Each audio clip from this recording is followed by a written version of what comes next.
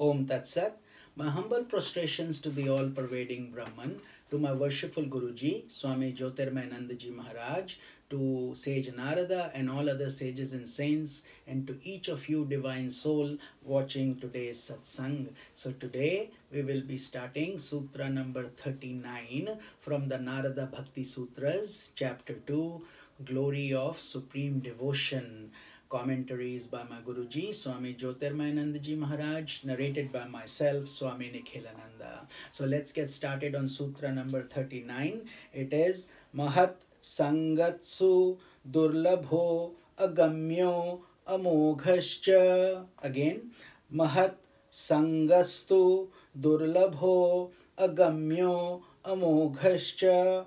Meaning, but association with the great ones is difficult to attain since they are inaccessible to the majority of people, and at the same time such association is infallible in its results. So very deep sutra, we will try to understand it deeper. And as you know, in the last few days we have been covering the glory of a guru, a spiritual preceptor, and sage Narada continues onwards in this sutra. He says, it is difficult to find a spiritual aspirant. Very difficult, because these days everybody is running to material wealth, money, pleasure, sense objects, etc. So it is also difficult to find a spiritual preceptor who can lead aspirants to the state of realization. So both are difficult. A good student is hard to find, and a good guru is hard to find also, because false teachers are many, and blind are led by the blind, figuratively speaking, and so much time, effort, money is lost in this so-called spiritual world. But people, it's all elusive, it's all everybody's running after some ulterior motive, you know, and the aspirants are not sincere.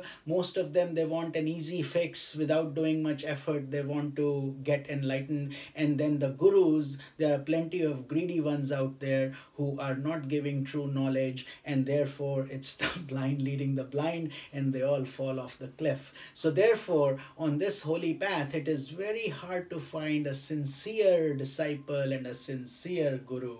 Therefore, Katha Upanishad says, many do not find opportune conditions to even hear about him. So even just to know who that guru is an act of divine grace. But having heard of him, many are not able to know him. So even if they come in contact, they are not imbibing his teachings, they are not fully comprehending. It is a wonder to find one who is able to teach the nature of Brahman. This is called Brahma Shrotriya, Brahmanisht, somebody who is established in Brahman and who can explain Brahman also. So it is a wonder to find one who has attained realization of Brahman. It's very, very, very few people who are enlightened in this earth plane.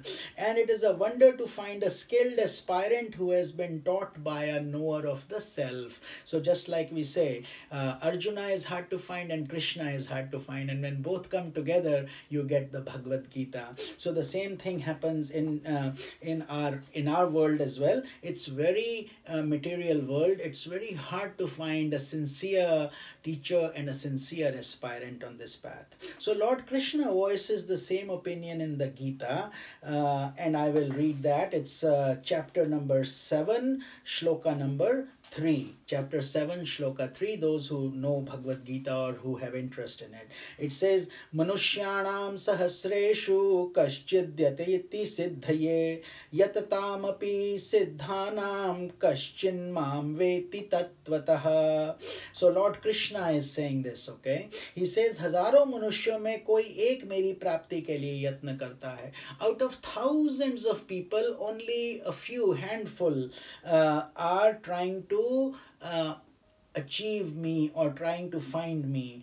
और उन यत्न करने वाले योगियों में भी कोई एक, and out of those people who are trying to find me, hardly anybody, just a very few, mere parayan hokar, he comes to me and he tries to understand my real nature and what my what my significance is, who knows me from the real tattva or my element. Very few people are actually successfully able to do that. So it says, among thousands of men, some perchance strive for perfection. Among thousands of those who strive, some perchance attain success. Among thousands of those who proceed on the path, some perchance know me in essence. So this is to tell you how rare self-realization is. That doesn't mean it's impossible. It just means it's rare, just because the whole world is going towards material products. So therefore,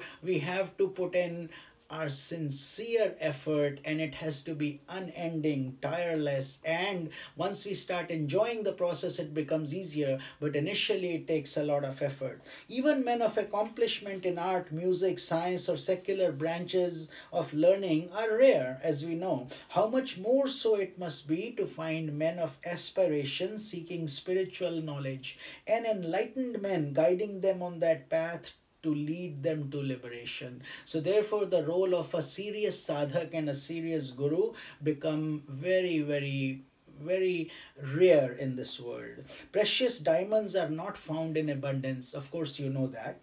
Just as great men are not found in large numbers. So, greatness in a sage is blended with humility. Moreover, sages are very humble. They don't have ego, so they will not go advertise themselves as big gurus.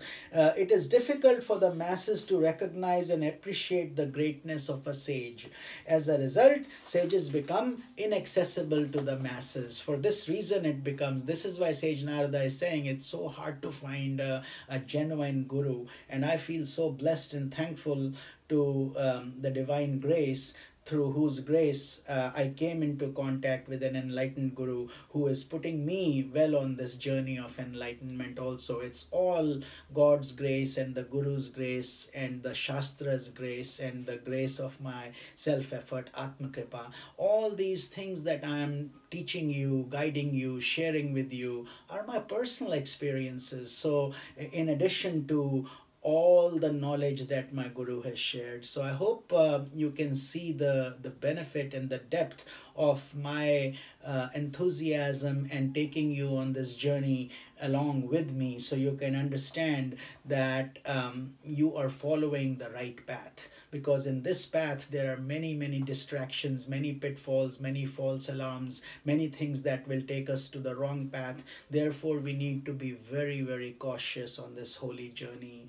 Nevertheless, sages are recognized by spiritual aspirants who are drawn to them, just as bees are drawn to blooming flowers. So, but what happens is, once people know of a guru, his fragrance smells, his fragrance is everywhere, and then people find out about him and they approach him, just like we read Tad Vidhi Pranipratena Pariprashnena Sevayat. So we go and approach the guru respectfully, and thankfully our guru is also very approachable, and I try to be as approachable to anybody who needs any guidance, unconditionally of course, and to share that knowledge. So those who run from one guru to another never attain true Mahat Sangha, because they are so busy trying to find a quick fix, because they lack patience and perseverance in being guided by on the spiritual path. So this is like anything in life, takes time. How long does it take to become a doctor or an engineer? How much studies are required? And here we are trying to forever terminate the cycle of life and death, and we want it just like that. How can that happen? We have to be able to put in the right effort. Despite their vain satisfaction in having come into contact with many sages, they continue to be ignorant. Such people do not grow. They just have stories to tell you at parties. Oh, I went here, I went there, I tried this, I went to this meditation center and I've done this. But internally, they are not achieving anything of substance. They just are nice. It's just nice party talk for them, for most people. But for a serious aspirant, he'll be quiet. He will not even discuss too many things, and he will talk to his guru, share his questions, or be in a satsang where they are learning from each other. Those kind of things serious aspirants do. Then there are others who are only drawn only to false teachers, and having been deluded, complain that the world is devoid of true preceptors, again because they're trying to get an easy fix, enlightenment for 2,800 bucks. So that doesn't work like that. But yet there are teachers who will sell it to you because you are the one who is becoming gullible, and they are out there to make money. So therefore the blind leading the blind, as Swamiji is guidely pointing out. So be very careful on the holy path. This is the path for the sincere, not for name, fame, money, etc. Even after a person has approached a great teacher, he must continue to purify his heart in order to be a true recipient of his teaching. So then, just by getting the name and a mantra doesn't qualify you to be enlightened. It's basically just the starting point. Then you have to put in the effort. You have to wake up in the morning, do your sincere practice. Otherwise, we will not grow. He must seek Guru Kripa, grace of the Guru, with patience and dedication. It has to be consistent. One who has truly attained association with an enlightened personality is supremely blessed. So if you happen to enjoy that, know that you are one of the lucky few with a lot of blessings from God directly to be putting you in contact with authentic lineage guru disciple relationship. Even a moment's contact with such a sage is a blessing. So infallible is the impact of satsanga or good association. That is the point that Sage Narada is trying to make, that how blessed we are to have access to such a divine sage, and through his blessings we are getting this direct satsanga with each other, and that too daily. I mean, what a beautiful blessing we have from his energy. Therefore, anyone who comes into contact with a flower receives its fragrance. The flower does not withdraw its fragrance from the wicked and release it in abundance for the virtuous. It believes in equanimity. Everyone gets it. But the people who are receptive will get the fragrance more because they are making an effort to get to it. Rather, so in the same manner, sages continue to impart their wisdom and divine love to one and all. They don't have preference. They don't have a special student or a bad student. They are just there to give, like the rain example. If the cup is inverted, then how will water go in, right? So that's the bottom line. The spiritual wealth possessed by sages is indivisible.